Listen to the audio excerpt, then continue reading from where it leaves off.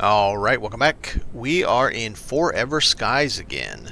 I am happy to be back. This is the gardening update. It's technically Gardening Plus because, as you can see, we have some very fancy cockpits, including an inverted cockpit. So this one is a 500 kilo challenge build. I will show you. I am at 474.6, so it leaves me just exactly enough space to drop a 25 kilo item like the upgrade workstation, and it'll be a 499.6. I can't go any higher. This is, I'm calling the Mini Greg, and the Mini Greg is for a reason. So Greg is a community manager over at Far From Home, really nice guy. He made a joke as I kept kind of edging them on, pushing them about, hey, when's the patch going to hit live? Because I want to play with these inverted cockpits and the bloom cockpits and all that. And he's like, haha, yeah, you just want to make an all-cockpit airship. So I made an all-cockpit airship. I mean, Greg, you're not going to joke around with me like that and expect me not to do something about it, right? So this is 2 cockpits. There's no rooms in this at all. I found out, thanks to a friend that also plays Forever Skies, Joni, that you can attach the balloon to an inverted cockpit as if it were an anchor room. It becomes the anchor room. So it is a little challenging because obviously you can't get out of, just like if I had a normal cockpit here, I wouldn't be able to get out because you'd be in an enclosed bubble. And we don't have a way to teleport out of these things just yet. So I use the Bloom 3 wide, and it is kind of a pain because, you know, you'll have your regular ship and then you have to put this thing off to the side to be able to build it. So same standard configuration I normally do. You've got the 3 upgraded engines in the back. It gets me to about 94 with appropriate wind, and with 100 being the cap. And then you got the dual engine or turbines, the upgraded, that gets me to 300 MASL, which was the original cap. 320 is now the cap. So I keep one in my box that I can stick on the side of the ship to get to high point. So it does have your standard docking plank that I can get out and go and reach a place if I need to. It's also a way that I can get up to the turbines or anything or the engines to do anything. I move the cockpit back, or the docking plank back, and I can reach up there and I can fuel up those. So some of the outside you will notice, I'm actually going to raise this up a little bit. I'm going to show you something, and then we'll look at the interior. So if you notice, I am walking on pipes, and I'm not falling down to the ground. So I found that pipes, since they weigh nothing, I'm able to remove some of these, and of course it's raining. It's always raining. It's always raining in my videos too. So the catwalk, it weighs 4, which is absolutely absurd that it weighs 4. Hey, FFH, fix that. Make it weigh 1 at the very least. But give us outdoor floors back now that we can't do false room. So since you can walk on these, that allowed me to take 2 off there. There's 8. There's another 4. There's another 4, and there's another 4. And I can get all the way around this without falling down. It's fantastic. Right here's a little bit of a squeeze, so I put this as my new kind of railing concept, where I placed, obviously I had the catwalk down, placed the new glass short railing. It only weighs 1. That is great. And then I placed on here the picture frames, which weigh nothing, and it gives me a fantastic thing that I can't fall out. I can't get out this way because I put him in its place to guard the water intake. Add another one here, and then I've got the cone like you see in Edinburgh, the cone that's sitting on the dude's head. I don't remember the name of the statue. And even posters work. So I can't get past to this, so it's a perfect railing system to keep me from falling off, and then when I get up here I can get around and do everything. So we'll set her back down and we will go through the rest of the tour. So the funny thing is, as soon as someone told me that they did, Joni told me that she found out by accident that you could place the balloon onto an inverted cockpit, I'm like, okay, that's it. I'm going to make the most ridiculous ship you've ever seen. just, you know, straight up in cockpits, but I like it. I think it looks really cool. It's a little front heavy because of how big the Bloom cockpit is, but I'm okay with that. I think it looks very neat for what a ship is. So here's your standard dump, you know. I'm a little bit over on some of the things. I'll put it in there. And we go this way. So we have the water collection. Pipes go up. We go up through a socket. Socket goes inside and feeds the gardening upstairs.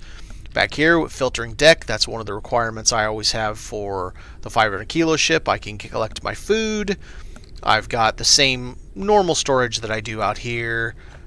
Some stuff. I've got all my seeds, a little bit of my not diseases, but I'll figure it out one of these moments. Anyway, now we can place posters over. I shouldn't say now, it's been for a minute. We can place posters over storage, so I kind of hid the storage by putting a poster over it. I think this works really well. I love the large freezer. It's just absolutely fantastic.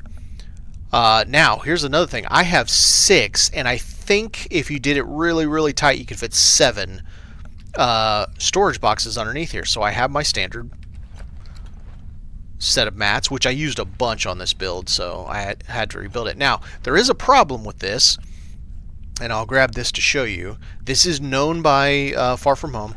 They are aware of it. It has something to do with me placing this floor down. So when I went to put floor, and then I painted the floor, prior, you know, you have those 4 black squares. You can no longer place anything on it because of the floor until you get to here. Now, I personally think it has something to do with this because it says cannot place on a slope. I can actually mount things to that. I can mount things to the wall, but I can't put anything underneath it, which is a little weird. Now, this is the rear right.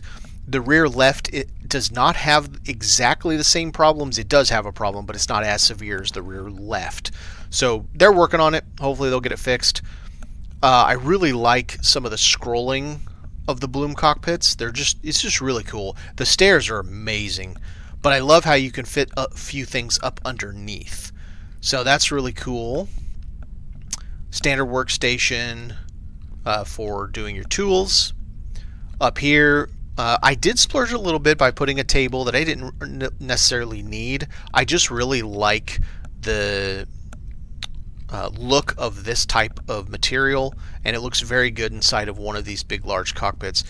It really boosts it out there. Now this is, because this is my 500 kilo build, I don't have all of the, I'm missing the Ukrainian plate and the incense, I think are the only 2.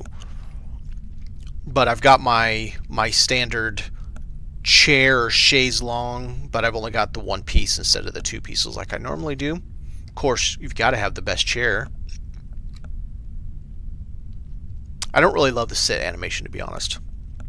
But it's just, man, the view from this thing is just absolutely fantastic, even at nighttime. So get up here. The standard thing where I figured out if you put it up against the glass, you can actually slope items. And that's something not a lot of everybody knows about. This is a new design that I came up with for this build.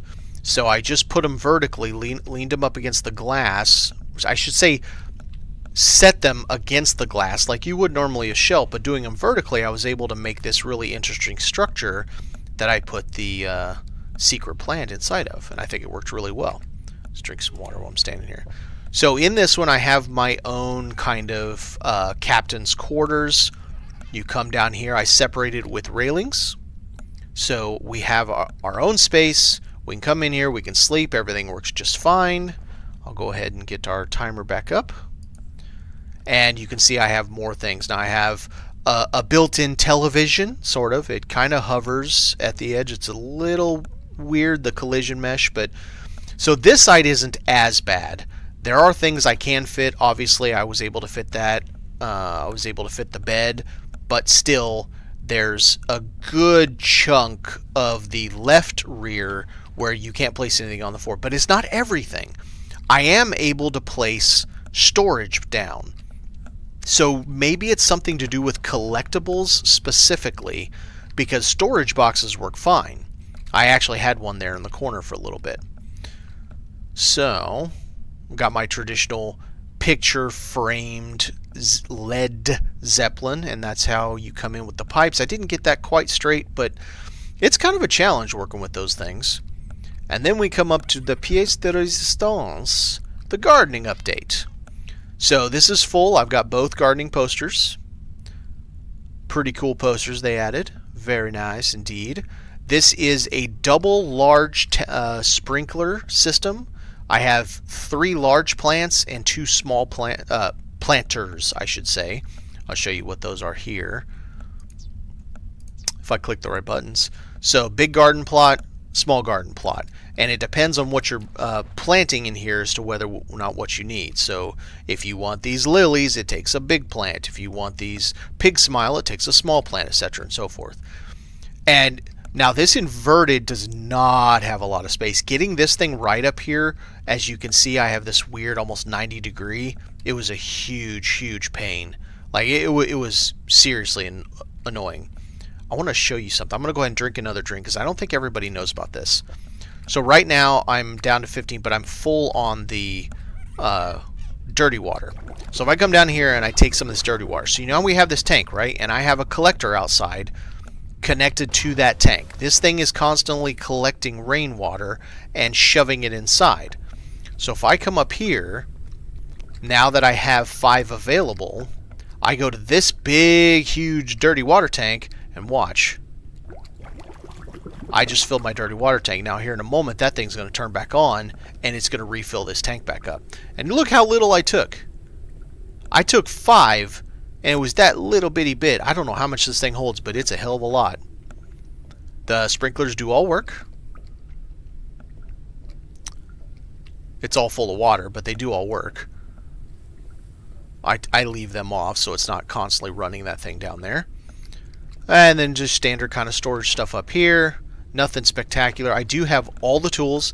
So, for example, the upgraded workstation, which is the heaviest of any of the stations. I just plop it down, and now you'll see I'm at 499.6. I literally can't get any bigger. But it is a fully capable 500 kilo ship. I actually have more items in this ship than I do in a normal 500 kilo ship. Like I have the, what's this thing called? The med bay. I even have that in here because it's part of the storyline. I'm not going to go too much into it. I don't want to spoil it for those who have not done it. Speaking of one thing, dust daisies. Dust daisies are amazing. I haven't done the full test yet, but I'm pretty sure dust daisies provide the most food that you can eat total. Better than what we used to do, which was, I don't know about better, the same as Luling Cricket, because it was 50, and I believe the dust daisy gives 50 or 60. It's quite a bit. So I grow dust daisies in here. Nice little plant orientation. I like it. Very nice ship. Very, very easy to fly. Great sight lines. I mean, when I'm on this is what all you see. Yeah, of course it's raining because it is always raining. FFH, if you're still watching, if you're even watching, please give us an option in the settings to either dramatically reduce or outright turn off the weather so that we can actually make videos where it's not raining the whole time. Alright, thanks for watching, everyone.